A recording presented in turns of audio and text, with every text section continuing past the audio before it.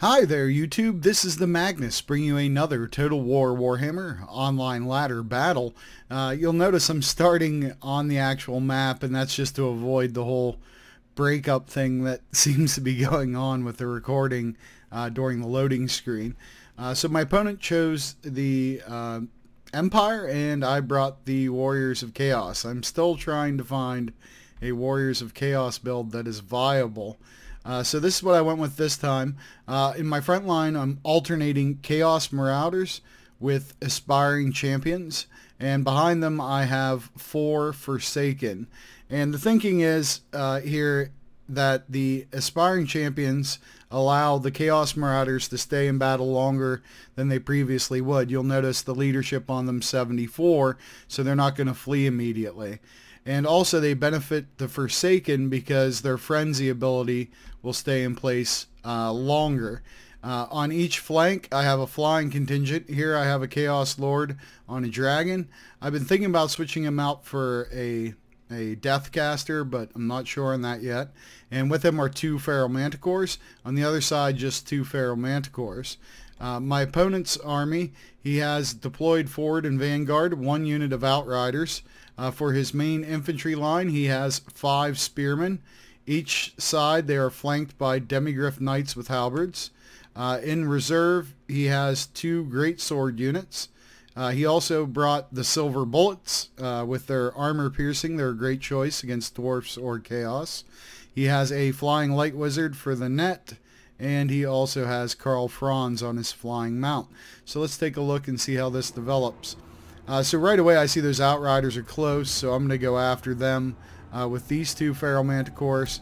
The others I'm pulling towards the center just to see what kind of opportunities will arise, and I'm moving my infantry up closer to his line. So he's going to notice him after his Outriders pull back. So now I decide, why don't I hit Karl Franz and also the Light Wizard simultaneously with my flying units. So I begin to pursue that avenue.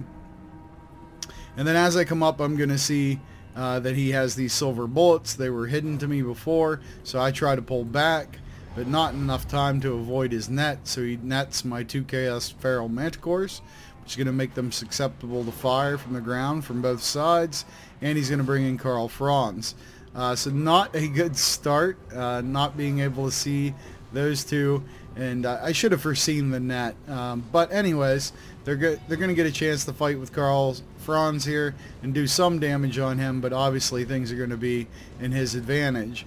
But while he's focused on that, my main line of infantry is coming in hard, and I also have my flying units coming in on the left side to deal with these Demigryph Knights. They're a very expensive and dangerous unit, and since I hit him with flying, it gives him very little opportunity, if any, to charge. And I'm also going to support it with infantry because I have a huge amount of infantry compared to him. Over here he's chasing my 1 Feral Manticore off. I'm fine with that. I send the other one that was with him towards his missiles.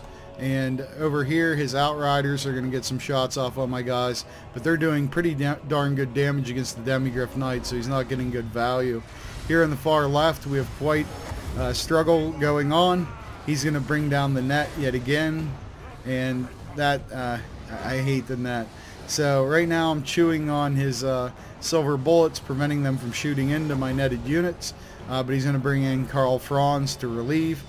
Here on the right flank, his Demigryphs are trying to get away, and I'm going to recommit my infantry to the infantry battles very soon, realizing of course that I can't catch the Demigryphs. But boom, what does he do? He turns around with his Demigryphs. That's fine with me. That's a fight I'll take. Over here on the left, he has just a unit of Greatswords at this point, and my infantry's pouring in. His beat up Demigryphs are opting to sit out for the time being. In the center, he does beat up my Manticore, but another one is headed towards his Light Wizard, and I have some infantry beating on Karl Franz.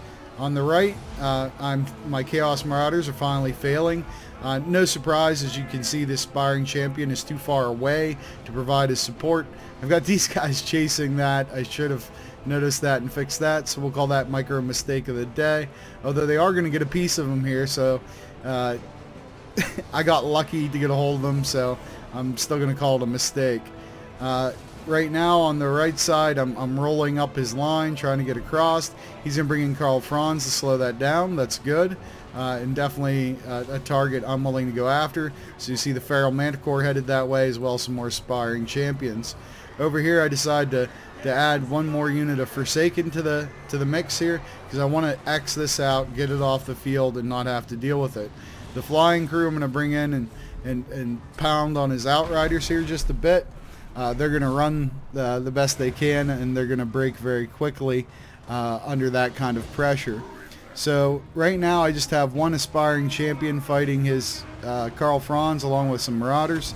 He's going to get Karl Franz out of there. I'm trying to send everybody after him to prevent his escape, but he is going to get off the ground. Meanwhile, I'm just going to keep this infantry going this way to wrap up the right, and on the left he's going to get into me with these Demigryph Knights that he finally reactivated. That's really not going to be enough. My flying units go after the Light Wizard. He's broken. He's out of the fight. He had withdrawn Karl Franz. He's bringing him back in a desperate ditch to try to turn this thing around. Makes sense. So he's going to come in here and get into the melee that's going on here. So he lands, comes down. I'm going to triple charge him with flying units, and that's going to, as you can see, that's going to do pretty good damage to him. He does avoid the second hit, but the first and the third he eats, and very quickly he's going to find himself out of life, out of the fight, and that's going to draw a concession from my opponent. So let's take a look at the tail of the tape. First off, I want to say good game to my opponent. Definitely played well, and I always enjoy getting a chance to play people online.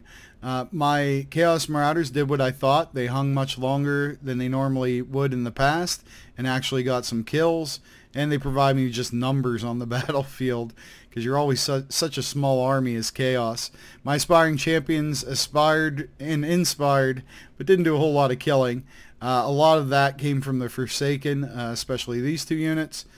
The Feral Manticores, I don't love them, but what I do like is the mobility of them, and that you can use them to cancel out the charge of cavalry, because as Chaos you do not have anti-large cavalry, and these guys are a decent replacement, and along with the Chaos Lord flying, you can do a good bit. The reason why I mentioned perhaps bringing a Lord of Death on the dragon instead, or maybe even on a Manticore, is to use his abilities to create terror, which I think could be very viable for this build. There's a lot of scary stuff in it. To take a look at my opponent, his infantry did okay, but not really good. You know, a lot of people bring these spearmen because they're cheap, and the best way to deal with that is have highly aggressive infantry like Forsaken, especially if they're boosted by aspiring champions. You can chew through them quickly. His greatsword, one did well, one not so much, but they were definitely the biggest challenge infantry-wise. The Silver Bullets got harassed a little too much and got stuck shooting at my air units, so overall I'd say they did well, even though their kill count wasn't high. The Demigryphs with halberds, well, the only thing they had to swing at was flying stuff, and that's kind of hard to pull off, especially when you have no chance at a charge, so I was able to nullify them. The Outriders did well for what they are, but ultimately were not enough to turn the battle against Chaos. So I'd love to hear you guys' feedback on this build, what I can do to make it better. I don't know why I'm addicted to trying to find a competitive Warrior of Chaos build. It's cost me a lot of losses. I'm going to be honest about that. I've also been playing as the Greenskins and suffering a lot of losses there, trying out all the new units, so it's been kind of frustrating. But, you know, I think in the long term, it's all for good. I've been through this cycle before. So anyways, this is the Magnus, and I will see you on the ladder.